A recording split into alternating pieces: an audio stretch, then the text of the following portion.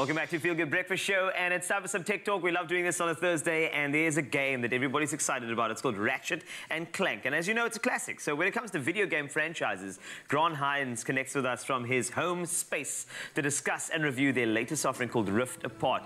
Goeiemorgen, Grant. How's it going, brother? Hey guys, Carl, I think you're muted on that side because I cannot hear you, but I'm very excited about Ratchet and Clank Rift Apart. Firstly, it is the first Ratchet and Clank game that is official canon since the last PlayStation 3 version of the game. For those of you who don't know, you're probably not necessarily PlayStation heads because it is exclusively available on PlayStation, but you play Ratchet and Clank. Ratchet and Clank is Ratchet's a Lombox. It's like a fictional character in a third-person adventure with a creature called Clank. Clank is like a metal robot that you take along with you.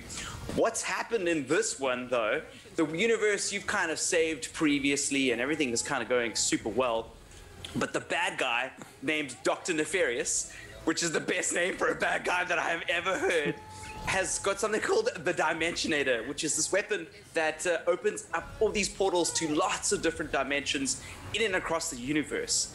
Because of this, you just travel back and forth through time and through space with Ratchet, or with Clank on your back, and this whole story transpires. You meet a brand new character. Her name is Rivet. She's a female Lombax.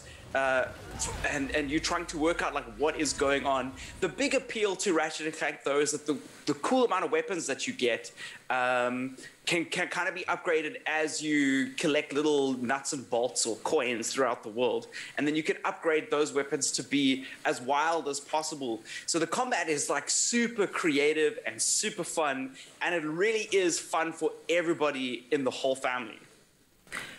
So, in the words of everybody on a Zoom call, can you hear me now, Grant? Can you hear me now? Can you hear me now? Am I on? Can you hear me now? I can hear you now. Thank goodness.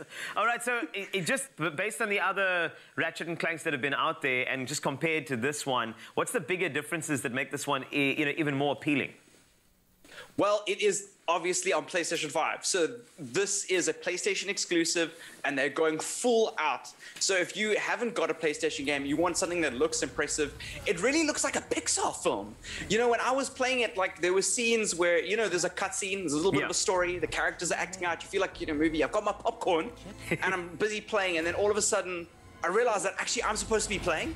You know, I have to quickly grab the controller, and it felt like I was sitting inside like a Pixar movie for the first time. The graphics are incredible. And then, obviously, because you've got all these creative new weapons that they give you throughout the game, the controller, remember there's this brand new PlayStation 5 controller with new vibrations in it. Yeah. Like the triggers like click in at different places. It vibrates in different, it feels like there's things inside the controller. It really is quite a wild experience. And I think this is something for the entire family to actually enjoy.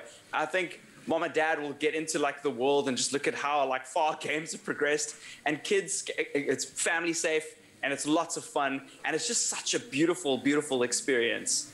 You know, when I look at the overlay that's going on here, I'm getting really excited about it. And as you said, I'm feeling like I'm watching somebody's movie, even though it is a couple of clips from the gameplay. So it looks like an exciting one from Ratchet and Clank. Availability in South Africa, is it out already? It is out. It came out last week, Friday. It is brand new. If you're looking to get like a really exciting game for a family member, or if you want to just take your PlayStation 5 and you just want to see how far it can go, this is a great game to show off how powerful the next generation of consoles is. And it's just, I was just laughing the whole time. It's so funny. The characters are so funny. The world is so entertaining. Dr. Nefarious is my favorite character. How cool is that I love that name. Dr. Nefarious. Dr. Nefarious sounds like the best. I feel like I've heard it in one of those cartoon movies before, but it sounds like it's really well thought out, and it's one of those games where I feel like they've immersed themselves in, as you said, like a Pixar movie, but just allowed you to take control in some of the elements and cutscenes of it, which makes it even more appealing and even more exciting. I'm excited about this game now. Yeah, no, you should be. It's a third-person platformer that, everybody should have at least try once. Grant, thanks a lot, man, for all of the updates on this particular game. I think it's going to be absolutely incredible for the entire family. Who knows, maybe even a Father's Day gift. I feel like we need to give more Father's games. I think so. This is a Father's Day gift that you can play with your dad and spend the whole of Father's Day together, family bonding. Yes, thank you so much. I'm glad. I'm hearing Graham in the background going, yeah! So, Father's Day gaming is on the table, my friend. Thanks to you, Grant. Thanks a lot, brother. Thanks, man.